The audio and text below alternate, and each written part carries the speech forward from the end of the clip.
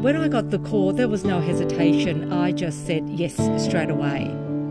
I'd heard what happened in Bali and I just wanted to help. So the next day, myself and 13 other crew members boarded a flight for Denpasar. When we touched down, I could see the Qantas staff who were already coordinating flights and helping Australians.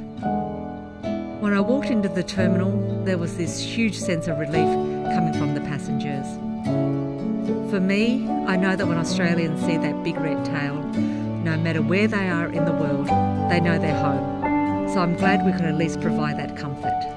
On our way back, people boarded the flight with some pretty bad injuries, and our crew were consoling people who'd lost family members. We landed totally exhausted.